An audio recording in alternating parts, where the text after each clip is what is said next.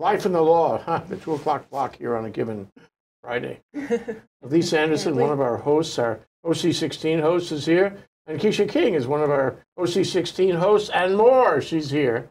Indeed. And she's my co-host today. And Elise is our guest today. And we're going to talk about going to law school because everybody needs to know how to go to law school. You know, if you want to abide by the rule of law, be a lawyer, or at least care about it. Anyway. Well, not necessarily. No, Kim Kardashian's getting a law degree in the same year that I probably will be with no law school. She gets more hits than Donald Trump. You know?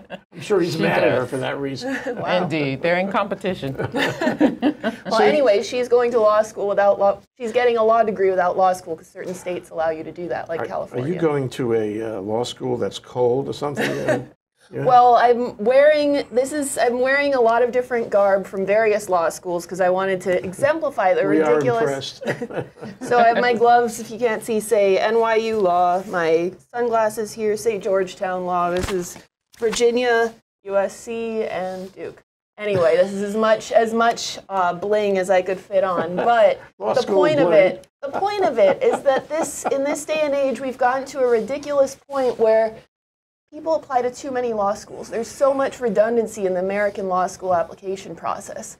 I mean, the average student, I think, applies to about 8. Many people apply to more than 10. Many people actually apply to more than 40.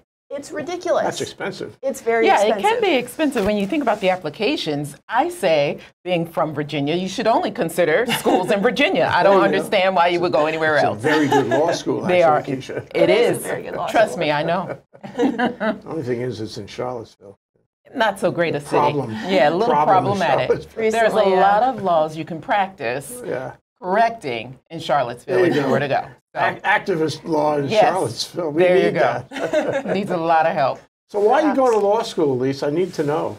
So I've been out of college for 10 years now. Finished that eternity ago, and I've been... It's the gap 10 years then. Is that what the gap 10 years. It used to be a decade. 1-year gap. Now it's a decade. Gap decade, yeah. I feel a lot more prepared for law school now than I did, just emotionally and life-wise, than I would have 10 years ago. Some of the best lawyers I know entered law school after they had some time, following college graduation. Yeah, I know people who go to law school in their 40s, 50s, I mean, multiple people.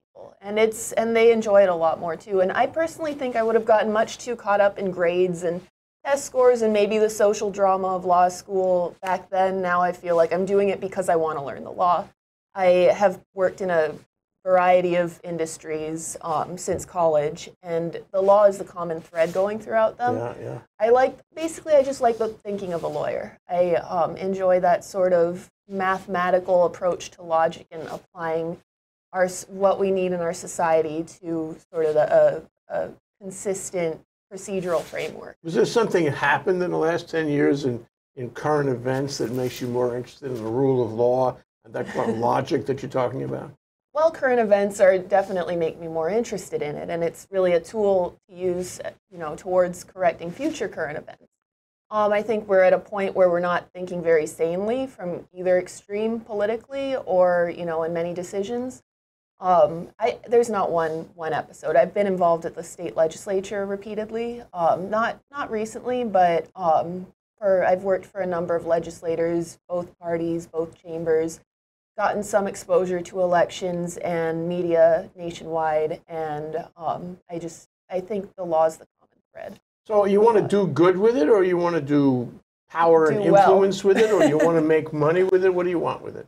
Everything. We'll see. I'm not prescribing my limits quite yet. I mean, I'm not terribly drawn to big law, and as you probably know, there's a massive gap in salaries between big law and, say, public interest. We're talking straight out of law school, you can make about $200,000 in big law, which is firms of typically over 500 people. You can't do that in Hawaii big law, but on the mainland easily.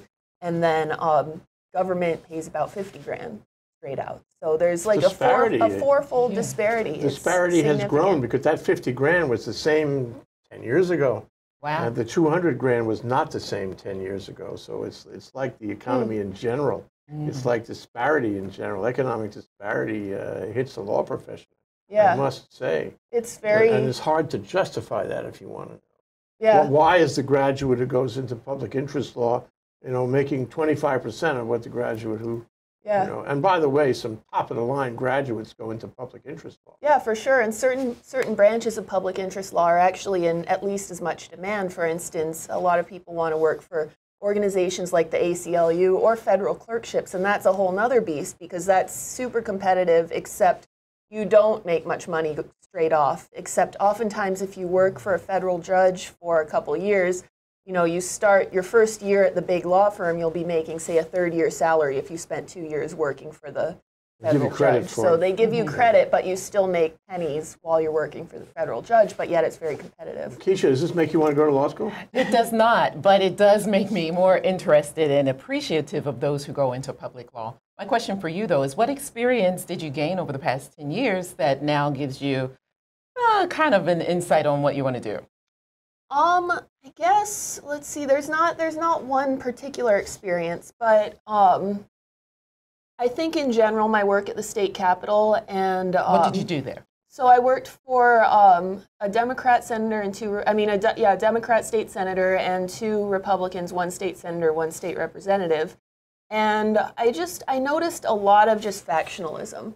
And I also worked for a conservative national radio host more recently, and that radio host was thrown off the airways because he wasn't conservative enough. He was on a conservative station. And he was replaced by a fellow who actually illegally came to work in the Trump administration because that fellow is a lot more conservative. So, if you run the middle of the road, there's really no outlet, no solution. People will attack you for not being conservative enough from the conservative side. Of course, you're going to get attacked from the liberal side because you're not a liberal, and then you're just floundering. And it's a really dangerous place for our society because we need people who can entertain both sides and who can actually hold a conversation. Yeah, exactly. Yeah. And the current climate's very, very hostile to compromises. I also worked on the campaign of a Hawaii U.S. congressman last year who's very much about as middle of the road as you can get in Hawaii, and he's getting attacked right now from both sides for statements about the border and about Trump. People say, "Oh, you're too pro-Trump. Oh, you're too anti-Trump," and there's no room for dialogue, and I think that's very important. So I'm going to be going to law school in Washington D.C., and I think that political angle interests me, but it's not the be-all, end-all. I'm also interested in estate law and potentially entertainment law, international law, which of course is. So you're not. Some people are pointed directly at running for office. No, I'm not. You're not. Okay, good. Good to hear that. On the other hand, your political awareness, your political consciousness is important, and will undoubtedly be enhanced. And you will come out of there feeling maybe more on the rule of law than you would otherwise. Yeah, I'll hopefully have a more cooled approach to it.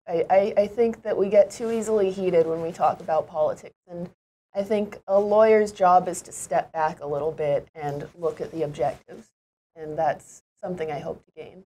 Yeah, well, Jim Duffy made a comment at a bar association meeting I won't forget. He said, doctors, they heal the body.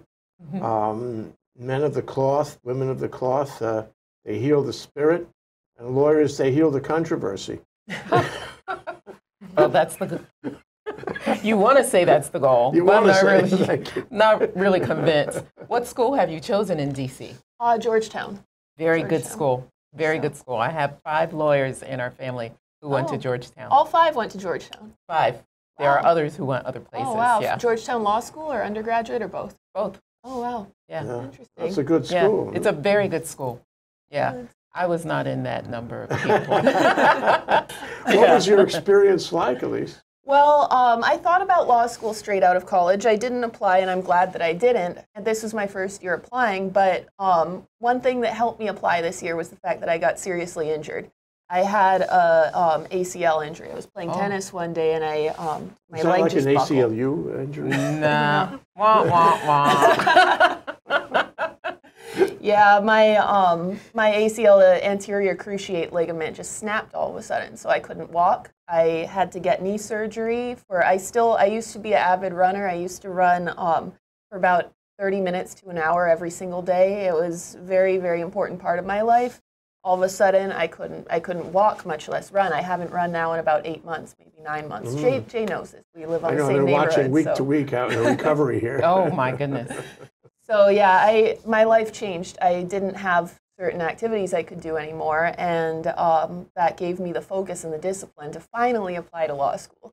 And I did. So I injured my knee in October, and I had already gotten the recommendations going. I hadn't actually filled out any applications yet.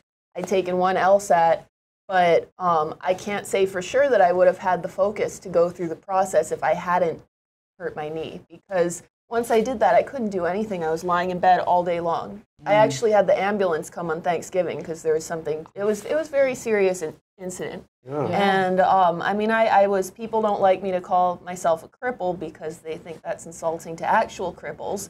But I really was crippled for many. I still am, but because I couldn't do much actively, I couldn't hike, I couldn't play tennis, couldn't travel like I would have liked to. I was forced to focus. So you had to focus and maybe refocus your life. It was a silver lining, for sure. I got those applications done for about a 3-week period. I did absolutely nothing but applications. I applied to 15 law schools, which I think was 40 overkill. Anyway. Yeah. It's not 40, but it was too many. See, what they do, if you do pretty well on the LSAT, a lot of the schools are going to give you application fee waivers. So most applications cost about $120 each per application, because you have a $45 processing fee for the central organization, then the school itself charges anywhere between usually $60 and $90 for its fee. So the waivers waive the school side of the fee, but you still pay the $45 portion. So if you apply, to 15 schools without any waivers, multiply that by, 120, and that's about as much money as you're spending just on the applications. The applications are similar, though. You said before they were redundant, huh? They are similar, but they're different enough that you have to read every one. You can't just, click copy, paste. Careful. Yeah, because they have different word limits. They have slightly different questions, different focuses, different rules sometimes. Some will ask you for sections that others don't. Some care, say, where your family went to school or how much money your parents make, or, those kinds of things. Really? Is there anything on there that sticks in your mind as being damn stupid? A lot is on there that I think is damn stupid, and I have some charts here that that we can show. Well, let's look at them. Let's look at the charts. Yeah. So take a critical look at all of this. So the charts all kind of look the same, and this is from lawschoolnumbers.com. I don't know how much you can see. I'm very bad nearsighted, so you can see green dots in the upper right corner, then a line of yellow, then a sea of red. And that indicates on the horizontal axis you have LSAT score, on the vertical axis you have GPA. So that indicates how people get accepted, waitlisted, or rejected from law school, green, yellow, red, respectively. And it's very, very cut and dry. They put so much emphasis on essays and the factors of what you've been doing with your life, but in the end you can see that the dots are pretty conform to your grades and your test scores, with one exception, and that's URM. So they have URM, underrepresented minority. So they give significant preferences to people based on race. And if you see the charts I highlighted certain dots so you can get in if race, and it's ambiguous whether sexual orientation comes into that, because many claim that that's also a URM. How about religion? No, I'm quite sure that's not a URM. I mean, yeah, I don't think But they ask you questions about that. Do they?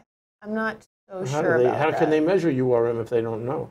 Well, I don't think they ask about religion. They ask you. They do ask you about race. Yes, they absolutely ask you about race. And so you can see that it does really help. If you go to one of my charts, I have it on all of them. So which one? Can you see what that one is at? Harvard. So I have you can see one of them has URM, one of the green dots that's way into the red field. And that gives you a sense. If you scroll forward, I have Harvard and Georgetown and NYU, I believe, all different charts. And so it's almost every dot.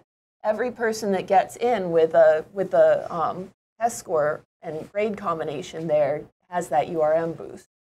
What do you think made you appealing on these applications? What were your strong suits if here? you look at, I didn't put where my dot is, but I got a pretty strong LSAT score, so I mean, I was pretty safely. I took it 3 times. 3 times? Is they that some only, kind of all-time record? No, the all-time record would be about 8 times. Okay. So the first time I took it, I got in the 94th percentile, and that's not good, actually, for law school applications. Yeah, you can get into law school with a score in the 94th percentile, but not a great law school unless you have other factors going in. What were they? What were the other factors in play? Well, I don't have them. Race, sexual orientation, poverty status, that can help a lot. Basically the URM factors. And but so anyway, I took it again. I had a problem during that first LSAT. If you ever take the LSAT, you have to know you cannot. This is going to be in the final exam. You cannot. I hope you're writing this down. It's important. After checking in, if you check in 45 minutes before the test starts, you walk in the room, you cannot leave to use the bathroom until after the time starts. And I didn't understand that when I first took the test, so I had to some scrib notes or exactly. You can't even bring a eraser back into the testing room. It's crazy. Modern technology. Yeah, but anyway, I used the bathroom in the middle of the test and got a 94th percentile score, which again sounds pretty good, but it's not. So I took it again, got a 98th percentile score, which is quite good, and that can get you in. That got a lot of fee waivers. That gets you into most every school, but then there are a few schools that it might not get you into. So I took it again and got the 99th percentile, and that did improve. 99, there's a big difference, wow. And that was only 1 point difference, was 98 and 99 on the raw deal, score. It was. It raised the scholarships by a significant amount. What are your grades? I mean, what were your grades? Were they a big factor here? Not only your grades, but your preparation time to prepare for the exam, having been on break for 10 years.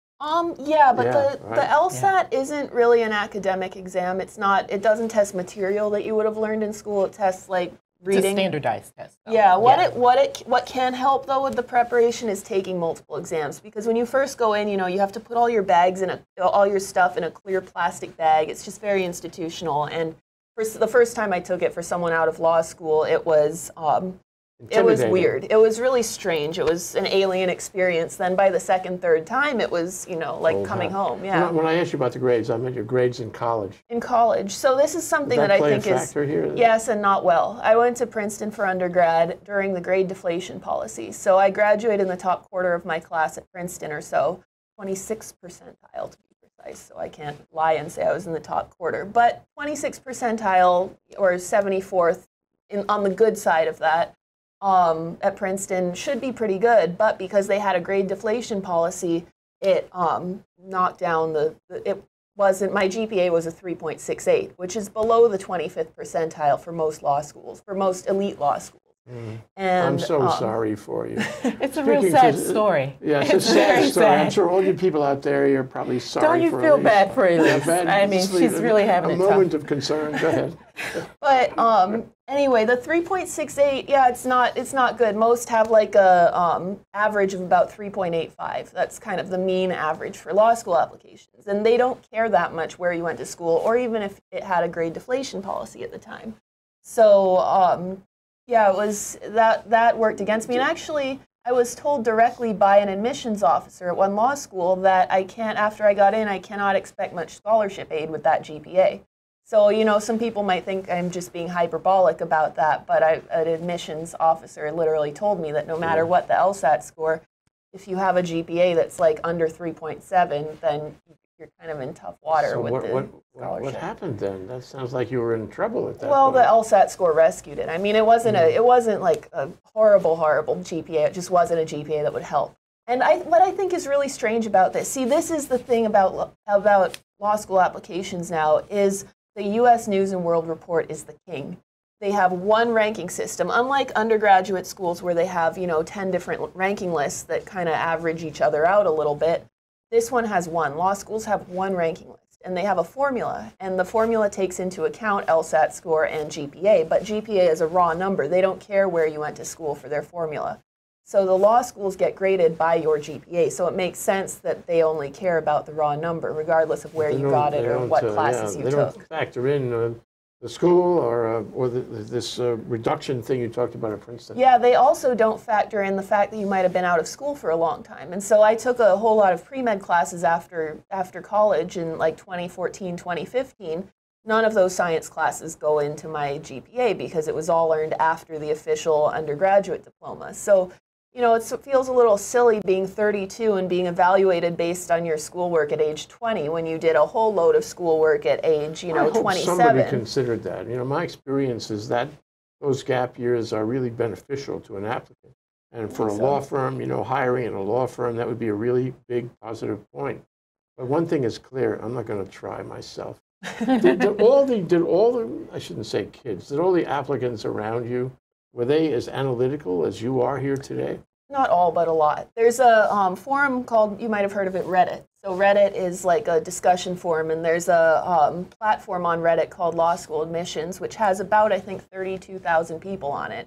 So these are all law school applicants talking about various factors in the admissions process, and the depth and the level of response you get if you post something on there is really extraordinary. I mean, there are a lot of people who make this sort of a part-time job for about 6 months. And some people, even like the LSAT, some people spend thousands of dollars on prep classes or tutors and, many, many years of preparation. I didn't do that, but a lot of people do. And it's a big deal, this law school admissions process. And I mean, it takes so much time and energy, not to mention money. Well, now we've had a scandal about college admissions in the last few months. Yeah, got my USC gold Did you have to pay any money on the side here? Did you have to build any buildings for them or anything? Well, the T-shirt came in the mail, but... Right size, anyway. Yeah, so you're strictly on merit, and I suppose the problem that has been happening in the schools really pertains more to the undergraduate schools rather than the graduate schools. At USC Gould, that's what they said. So Gould is the law school. And people did ask that question. I went on a couple tours there. And of course, USC Gould accounts for the vast majority of this cheating scandal. Not USC Gould, USC. They made a very important point that the law school has nothing to do with it, that it is all the undergraduate facility that's at risk here. But okay, so ultimately you got into the, what do I call it, the scholarship practice. The practice of finding where the money negotiating scholarships. Negotiating. It's not as simple as just taking it off the tree. You have to engage and actively participate. Can you talk about that? Yeah, so I negotiated a lot. You can take, say you apply to 15 schools and you get into 11 of them. You can take if say one school offers you $135,000, another offers you $105,000. If they're similarly ranked, you can say, well, this school offered this, and they might not match it. Sometimes they will. The one at 105 will raise their scholarship to 135, sometimes maybe just to 120. You can do it that way. And they have to be peer schools. You can't take a school ranked like number 50 and show it to a school ranked number 10 and expect them to match the scholarship. It sounds like price match at Best Buy. So yeah, there's that. There's the matching the scholarships. Then you can make other deals with them. Like for instance, you can raise your LSAT score and then boost the scholarship maybe. Or you can tell them, I'll withdraw from this wait list, and then they might boost the scholarship. There's lots of things to trade off on. There are many different tactics, and I found that a lot of them worked. So you have 15 schools. Did you get into all 15? I did not. Oh, okay. Okay, I guess the show is over now. You want to ask her which one she didn't get into, see if she answers No, you? I don't want to. It's more important to share what you did do. Well, let's just say I found that the results were quite correlated with the ranking. I mean, and very much with my GPA and LSAT score. And I wasn't as disappointed by I got waitlisted at 2 of the 15 and rejected at 2 of the 15. And one of the waitlisted schools, they tell you what quartile you're ranked in, so that eased the blow a little bit. I was in the top quartile of the waitlist. But guess what, Mom? I'm in the top quartile of the waitlist.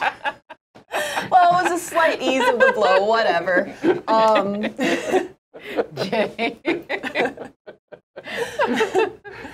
So So anyway, yeah, I wasn't disappointed because I saw those charts that I pointed out earlier, and my combination of scores fell firmly within the yellow or red regions for those schools. So I didn't take it personally, really. Okay, so now you have the ones that accepted you.